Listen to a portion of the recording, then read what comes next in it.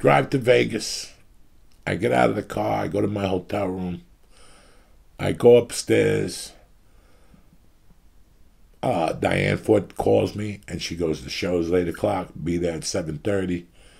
You know, in that whole conversation, I did not ask her who I was working with or who the replacements were with. I never even fucking seen it coming. I put my fucking tuxedo on. I look like a 2-pound bologna in a 1-pound bag, you know, my fucking tuxedo. And I walked to the green room. When I walked into the green room, there was one comic in there. And the comic's name was Tim Allen. Serious? It's fucking Tim Allen. Fucking shining his shoes. You know, like a guy has a foot up on a counter and they're shining their shoes? He's fucking shining his shoes. And I'm like, oh my God. I felt like one of those fags when it rains on the gay pride. Like I just started sweating profusely, like somebody rained on my parade. Like I'm saying this because one time I was living in Hollywood and it rained during gay pride, and I saw one of the gay guys live down the block from me, and I saw him with his little flower fucking all fucked up. And he was like, somebody rained on my parade. So I was laughing about it. That's right. Bro, I saw Tim Allen and I was like, what the fuck is this? And then it was me, Tim Allen, and Vinny Favorito, a kid out of Boston. He's back in Boston now. Let me tell you something, man. I didn't say nothing. Diane Ford came in, and she goes, Tim Allen, Joey Diaz, Tim Allen. We shook hands. I didn't say nothing. In fact, he fucking came to me, and he's like, hey, man, can you do extra time? And I'm like, yeah. Why? He goes, I haven't been on stage in months. I don't know what this is going to be like. And I'm like, I got you. Don't worry about nothing. And I didn't play him. I didn't try to be fucking cute. I just shut my mouth and I drank my water. You know, I just so happened to go on stage that night. And by the luck of God, I leveled the fucking room. And he came over to me and said, that was great, kid.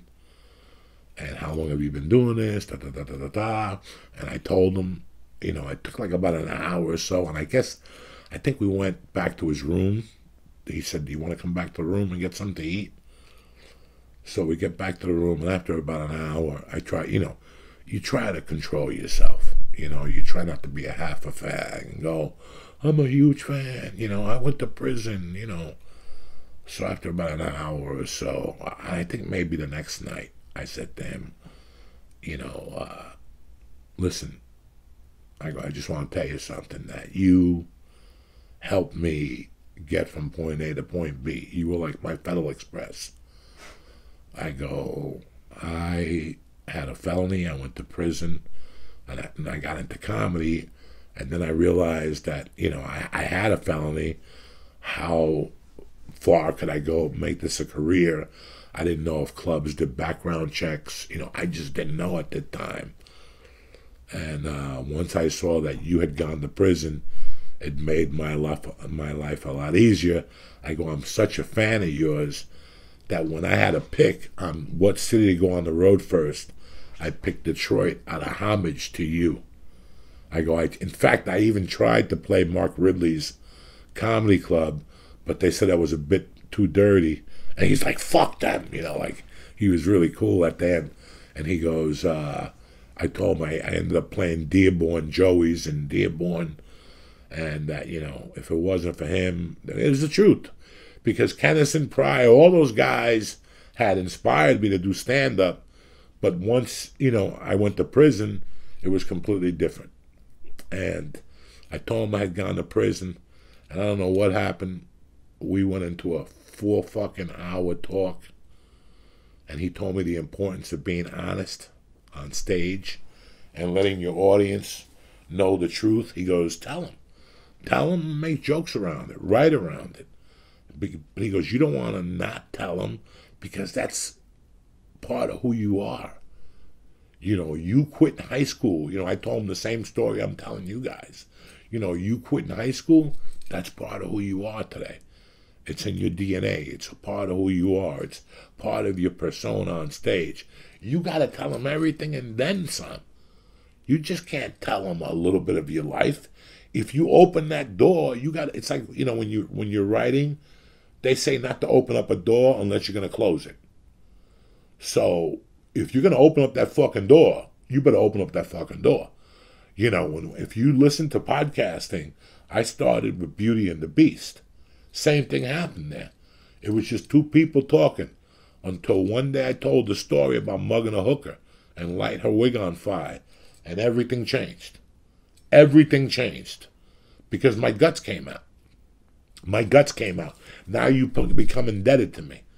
So, you know, I found out at that point when I had to talk with Tim Allen that what the fuck was going on. Now, two things happened that summer. Me and that girl broke up, and I had that talk with Tim Allen. Me and the crazy stripper girl broke up, who I just spoke to a couple of days ago. She's doing great. I still love her to death 20 years later. Without her, I would have never got to L.A., but we broke up. We weren't getting along, you know. My expectations of L.A., and her expectations were completely different. But that's where Joe Rogan says he got really fucking funny. I don't know what happened. Why? A, I became honest on stage, and B, I stopped dating that girl. Most of my energy was focused on her, but let's not blame her. Let's not blame her. Let's blame Tim Allen for telling me to be honest on stage. That was the most important thing. And that's why when I'm doing podcasts, when I'm on fucking stage, I don't give a fuck. I don't give a fuck. If somebody, I'll tell you. You know everything I already did just by us talking here. There's a couple things I left out because it involved certain people or it would sink somebody else's name in it. But anything I've done, I've brought to the stage, whether it be the performing stage or the podcast stage, because nothing should be held back. So if you're a comic and you have like an uncle who's a junkie, but you're scared about talking about him, fuck him. Talk about him. It's his fault he's snorting glue. That ain't got nothing to do with you. If he wants to be an idiot and droop on his fucking shirt, you gotta talk about it. Nothing is, yeah, it's the truth. Nothing is sacred. So that shame that I had over fucking quitting high school and fucking, you know, you're just ashamed about things. Don't ever be ashamed about them. First of all, you can't fucking bring them back. There's nothing I could do to undo that fucking belt. Nothing I could do. It's done. I did it, and I moved forward. Until I became honest with it, I wasn't moving forward.